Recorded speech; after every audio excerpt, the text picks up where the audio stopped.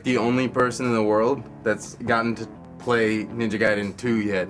So far. Yeah. You know, the combat definitely looks like an evolved version of what we saw in the first game, with the violence amped up to like 13. Yeah. And that looks like a good thing. And the enemies look like things that would have been bosses in the last game, or maybe sub-bosses, or at least like tougher enemies. Are like the average dude now. Yeah, and that's fucking badass. Yeah.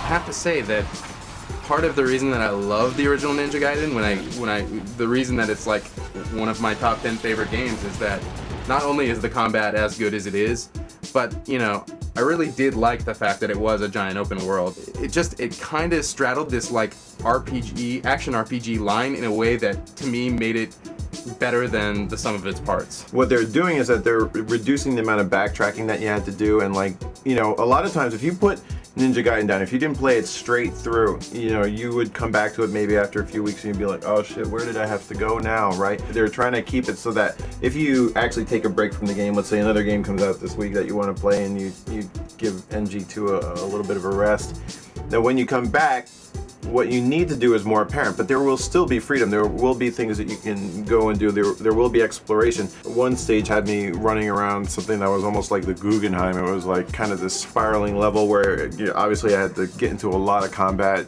tried to use all the old Ninja Gaiden tricks that you learned, but there's a lot of new stuff. In order to get to a boss that drops the key that lets you open up this huge dragon's mouth that you have to run into and then go to the next level, that kind of thing. So there is still a lot. It's not nearly as simplified as you'd think it is. It's just that they removed a lot of the extraneous bullshit. It sounds like they're right on the right path with this then, and that's good. I mean, I guess the real question is then how does it feel? I mean, does it feel significantly better? Does the combat feel better than Ninja Gaiden 1? What's funny about the new combat is that it seems like it's just this gratuitous violence, you know, where you're cutting people's heads off, you're cutting people's arms off. There are actually game mechanics attached to each one of these things. So like as Itagaki said, you know, the characters that realize that they're not going home that night, you know, they're like, well, screw this, you know, so they'll pull out a grenade and they'll like try and clamp on your leg or something and basically suicide bomb you. So like everything has repercussions. So you think like, okay, I've chopped this guy's legs off,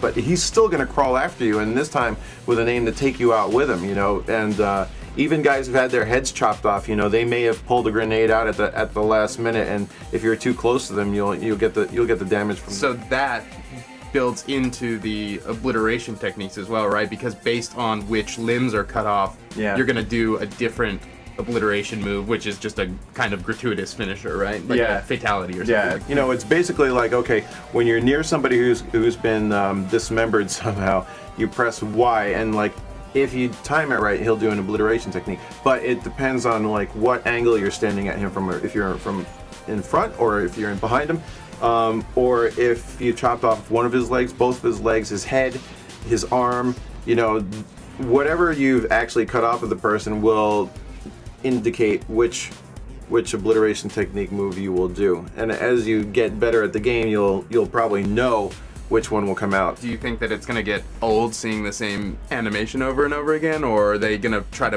pop it full of so much stuff that you won't notice? I don't think it's going to be like a Manhunt kind of thing where slow, boring, oh, I'm going to pull his head back, slit his throat thing. It's very fast, very violent, and you're just like, wow, the whole time.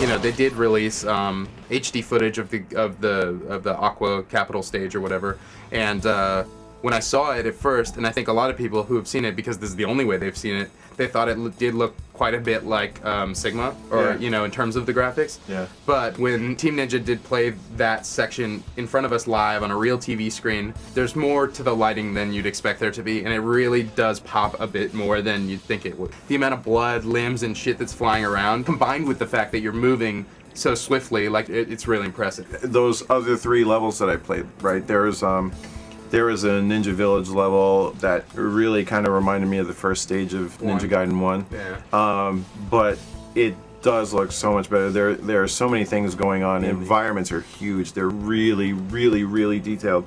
And the level that really had the biggest impact on me was the New York level, because, you know, You're from New York. I'm from New York, so I can tell like how detailed that is, and like there's all this neon going on. You know, they do this torrential downpour thing, which is just unbelievable, and it's so high res. It's almost like you can see every drop landing. It's nuts, and you're fighting huge fiends in this level. These huge purple things that are just like, you know, ordinarily like in another game they would be a boss, but this is just like, you know, you're fighting like 8 of them. What sounds really exciting is that in your article it says that the final boss of the game is going to be a badass ninja. Yeah, they said that the new super evil boss, I guess he's from the Black Spider Clan, Ninja Clan. He may be like Mirai or something like that, but he will be, you know, kind of like a human scale. That's not to say that, and I have no idea honestly, but that's not to say that he can't do like one of those Final Fantasy type transformations where he turns into like a gigantic scorpion or something like that. What we do know is that he will be,